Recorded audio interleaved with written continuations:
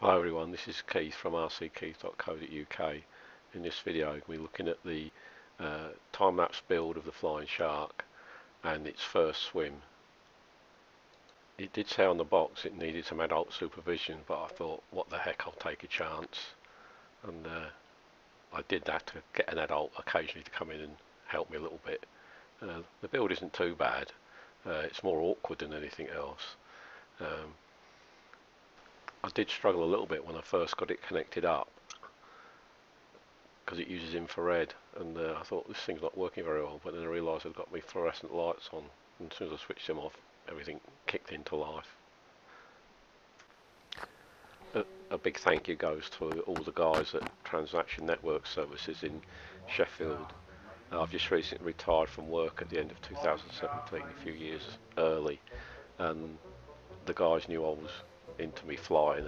I used to bore them to death with my videos at work. So I was there 3.5 years, and as a leaving present they bought me this. So thanks very much, guys. As promised, here's the video I said I'd do, and I got it working. Luckily, one of the guys at the flying club where I fly, the Rotherham District Model Flying Club, Melvin, had a big canister of helium, because to start with I thought, where am I going to get this from? So at the beginning you can see the canister where I'm filling it up. So thanks very much to Melvin, and I'm sure he'll have a laugh when he sees this video.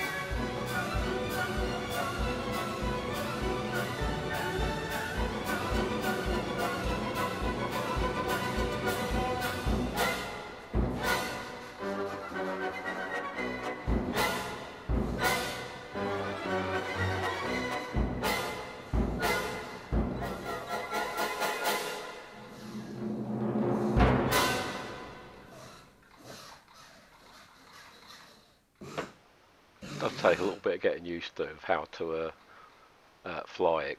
Basically using the control to flap the tail at the back, and you can see in our sun lounge at the back we haven't got a great deal of room, but you can as you get used to it. This one here is attacking me.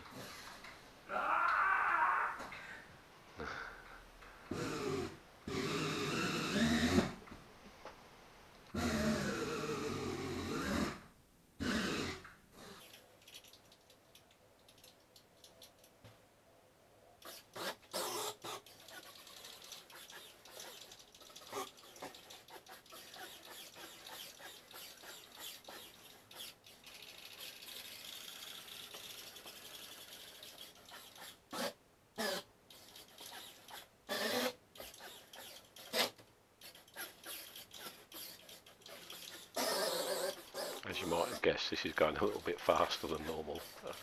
Speeded this part of the video up.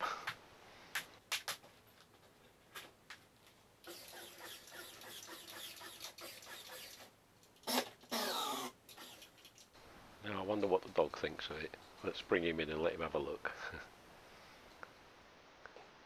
Don't think he's quite sure.